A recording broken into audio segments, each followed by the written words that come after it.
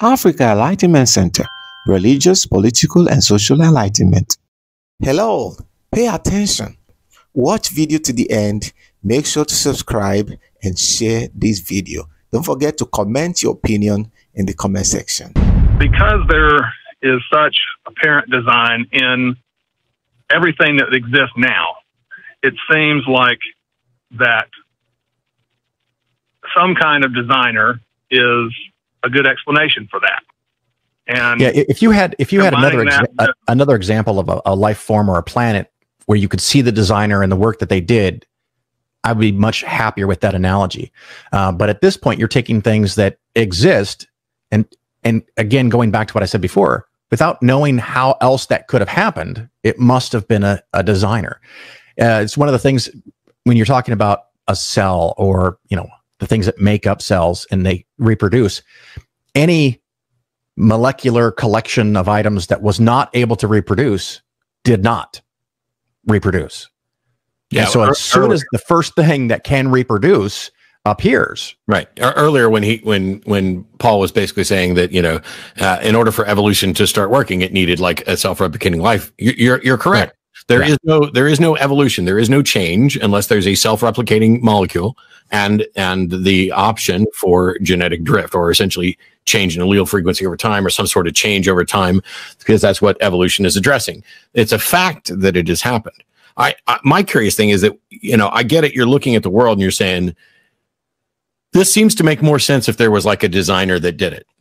But is it the case that it makes more sense if there was an intelligent agent designer, or if there was simply an ordered universe with structure? Because when you look at water molecules, there's hydrogen atoms and oxygen atoms. Does that feel like it needed a designer to put those together? I'm not sure. I'm not sure I understand what you're asking exactly. A water molecule is just two hydrogen atoms connected to an oxygen atom, correct?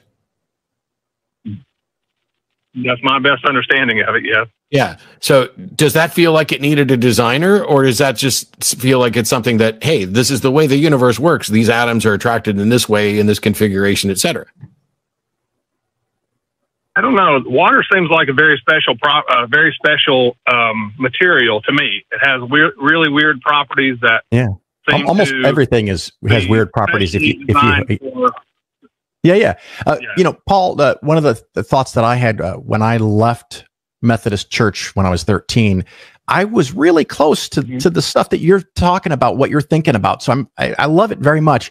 And one of the thoughts that I had is that if evolution, if life, if planets, if Big Bang, if all of that is too complex or beyond my understanding to have happened, then would not the creator that made all those things be even more complicated and more mysterious and more impossible to understand fully? And so you've answered a very, very big question with a very, very bigger question. So you've not solved anything, but you've pushed it off to another level that for some reason, probably because of your upbringing or your experience, makes it feel okay. So instead of just stopping at, I don't know, you push it one step further back and say, God done it. And if someone says, where does God come from? I don't know. He always existed. Well, maybe the universe always existed, and this is one iteration of it. And we are just incredibly blessed to be in a position that we are aware of ourselves and can ask the question, where did it all come from? Doesn't mean we're capable necessarily of having an answer, but providing a bigger riddle to it doesn't move me anywhere. And that's one of the things that just really helped me out of religion when I was 13, is this idea that I like simple answers if I can get them. And if the answers aren't there, a more complicated answer behind it makes it even worse for me. Yeah, and I also think there's, if we were to decide, for example, and I think this is probably, I apologize, Paul, because it may be that I'm combining two calls, but earlier in the call, did you say that you were you're a theist of some stripe? You believe in a God, but do you believe in a particular God? Just the Christian God, generic, or? I believe in Yahweh, the creator of the Bible. So if we assume for a second that the Earth or the universe, in fact, had an intelligent designer. And if we also go ahead and assume that you have managed to pick the correct one out of all the potential intelligent designers that have been proposed, that comes with some baggage. So if in fact you're correct and Yahweh is real, then this isn't just, hey, here's a being that created the universe. That belief comes with some baggage, because clearly that God wants or expects things from us, right? Sure. Sure.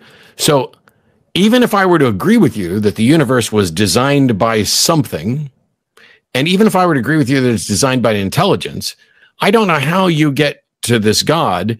And the reason I bring this up is not to put you in a position where now you have to defend something else, but to make this point. If you're correct, and Yahweh, the God described in the Bible, is the real one, that is creator of everything, then you are now advocating and believing in a God that is refusing to settle this disagreement between us. That you think that this God cares about us and wants something from us, and yet will not participate in a conversation with us, but has engaged in conversation with other people. So this God that you believe in is playing favorites, playing hide and seek, and creating an orderly universe that scientists, in their best efforts to describe, manage to discover how it works, physics, chemistry, biology, etc., without any of them needing to appeal to this God that you've reached as a conclusion.